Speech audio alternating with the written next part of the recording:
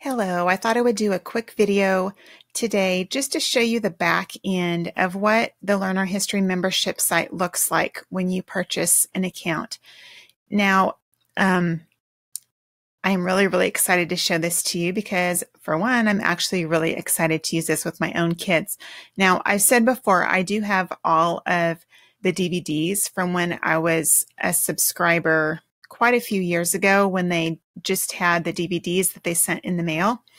And so I just thought I would, over the weekend, I got an account set up for myself here on Learner History so that I could go into the back end just to show you guys what it looks like.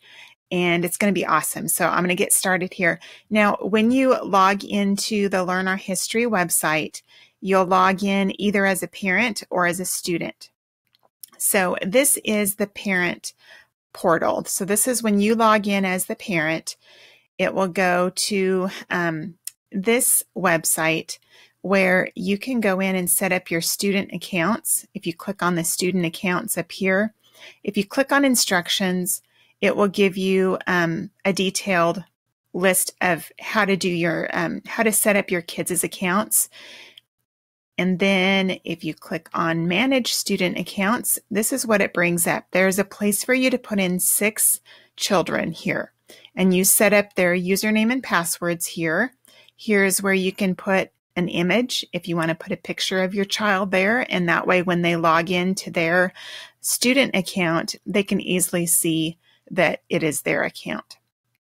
So that's how you set up your students. Now, in the parent portal, you can go to the video lessons. And like I said before, I have all of the DVDs. And so because I had a previous account and I've already purchased all of these, I actually have all of the Learner History videos in here.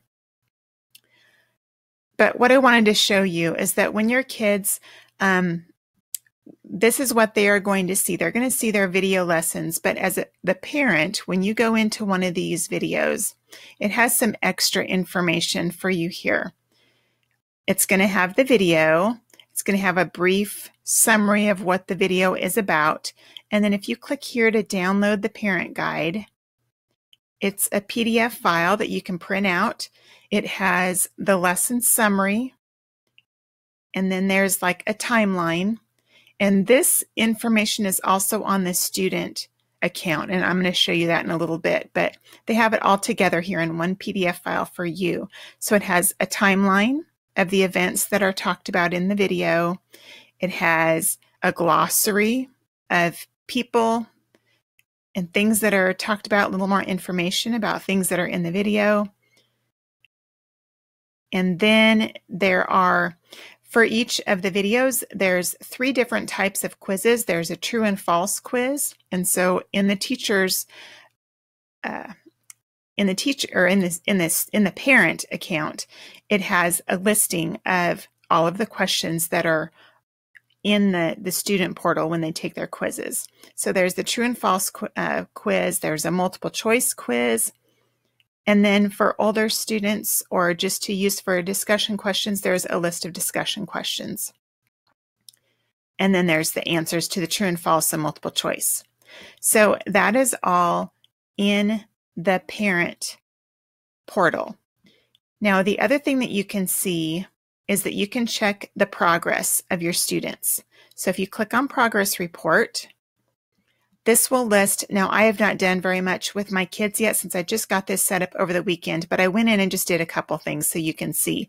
But each of your kids that has worked in the program, you'll see their names pop up here, and you can just click on their name and you can see which video that they've worked on. It'll put a check mark here if they have watched the video, and then it will put information here. Rachel has not done any of the quizzes. Wesley, under my son Wesley, he's watched the video and looks like done the true and false questions. And it looks like he hasn't done the others. So that just kind of gives you some ideas of what they're working on and kind of the progress that they're making through the videos. So the other thing that I wanted to show you, I think that's pretty much all for the parent portal, but one thing I wanted to show you is that when any of your kids complete one of the quizzes, it will actually send you an email. And it will show you that, Wesley's completed the true-false quiz for the Columbus and the Great Discovery video lesson. And then it will show you what he answered and what he got right and what he got wrong. So that's just another way that you can kind of keep tabs on what your kids are learning and what they're working on. So that is the parent portal. Now I'm going to log out here and I'm going to log into one of my kids' accounts so that you can see.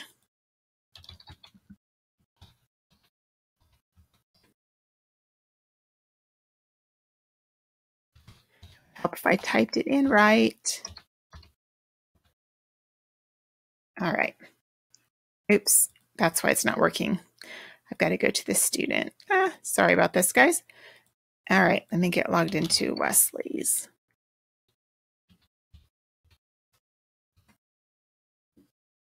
All right, now I am logged into Wesley's student account. So here it shows the video lessons. So that's this first link here. It will show the video lessons. And so when your child goes into their account, they can just click on the videos that you have access to at the time, and they can watch the video. They can, let me just pull one up. So here they can watch the video. They can look at the lesson summary, which is the same information that's in the teacher's part of it, but that is there for them to read. Here is the glossary, which was in that. If you click on it, it will open up a separate PDF file, but that's the glossary of the people and things that are in that video. The same thing with the timeline. If they click on the timeline, it will open up the page of the timeline. So they can, they can print those things if they want to, or they can, just look at them on their computer. And then these are the 3 different quiz options. And you can choose what you want to do. I know some parents who have pretty young children, they will just do the true and false or the multiple choice with them. And if they're not reading yet, they just read the questions and have them see if they can answer it. But it's really just to be an extra tool for you to help motivate them to learn and to really listen to the video when they're watching. The discussion questions, these are fun for older kids. You can, use that so they can practice their writing skills. And so you can choose what you want to do with there. Now, one thing I want to point out too is that when the kids answer questions and do these quizzes and watch the videos, they accumulate points. Now you'll notice this little sticker up here. It says National Leaderboard 91. Now when they get, let me just go to the progress report. Okay, the progress report in the student account, this will show what they've watched, what they've done. If they've not done some of the quizzes, they could always go back to that video and do different quizzes if they want to get more points. But the leaderboard, the national leaderboard, is where they can accumulate points and move up on the national leaderboard. So, Wesley has not done very much, obviously, but he is 91 on the leaderboard. And so it's kind of fun. If I would scroll way down to 91, we would see, I guess it's 94. Wesley, Moundridge. So it's just kind of a fun thing for them to motivate them to do the quizzes and to learn and to watch their name move up in the rank. So obviously the more videos they watch, the more quizzes they do, the more points they get. So that's just kind of a fun way to motivate them. So I showed you the video lessons. Again, this is the student account, the video lessons, their progress report, and the leaderboard.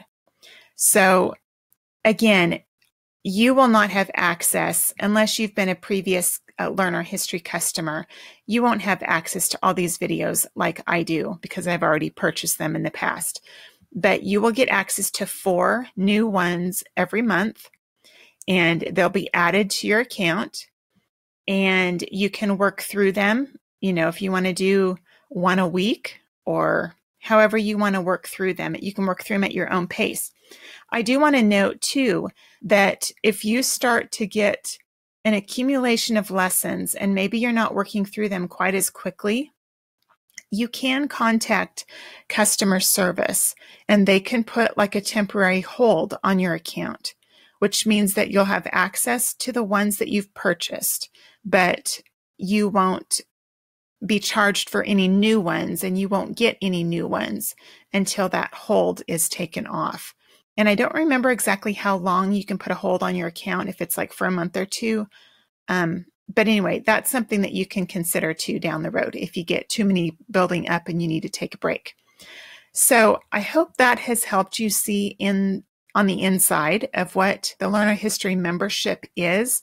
It's a great environment for kids to be able to watch videos and learn U.S. history in a fun way, and it really is effective. Like I've said before, my kids have learned so much U.S. history by watching the Learner History videos, and I'm really excited for them now to be able to get on here and watch some of these again and to take the quizzes and just to have fun refreshing their memory and learning more even that they've maybe forgotten. So anyway, I hope that has helped, and I hope that you've enjoyed watching this video and looking inside.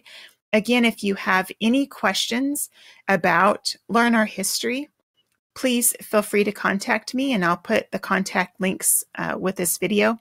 But just feel free to email me or send me a message on Facebook. Just let me know, and I'll be more than willing to help you out. Thanks.